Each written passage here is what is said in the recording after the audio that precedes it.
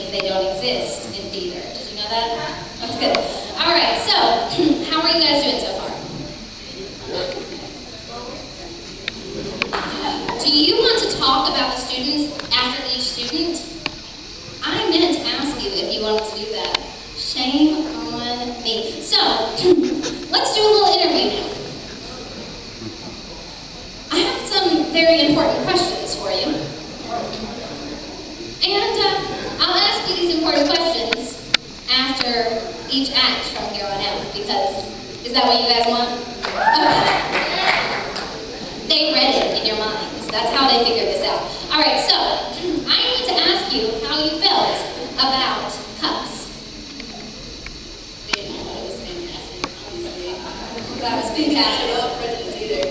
So, you know, that was great. Now, is cups, that's right. Is cups in the running for SGSC's Got Talent? Most definitely.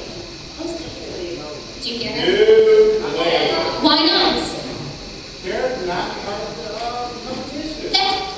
You get 10 points for listening to me. That's right. That's right. All right. So for listening, Mr. Oliver gets 10 points because the SGSC singers are not participating in the actual competition. So I need to ask you about the first actual performer. Tell me what you thought about Mr. DiNicola.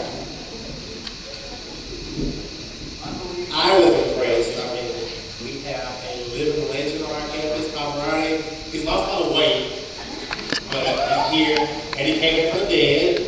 But I just thought he was amazing. I mean, so I'm going to hold the language. I didn't know what he was saying, bro. All I didn't know he was saying, get rid of Jerry, we want Jerry gone. I thought it was good. I had a couple of tears. I looked it up. That's actually what he said. I was super impressed with the fact that he came out in a tux. I mean, He did come out in a tux.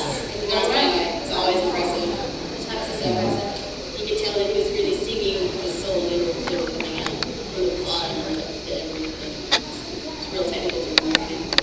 The soul came out from the bottom of the everything. Did you hear this? That is what one of our judges is telling us. The soul came out from the bottom of the everything. All right. And Judge Carson, can you tell us? Well, where's Andy? Andy, come on Mr. out here. DiNicola, Andy DiNicola, are you there? you're being requested. Come on out here. Andy DiNicola.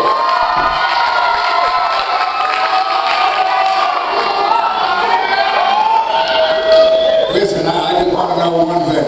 What were you doing with your hands?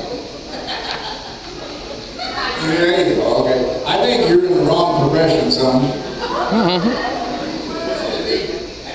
Well, you should go on America's Got Talent. Very good.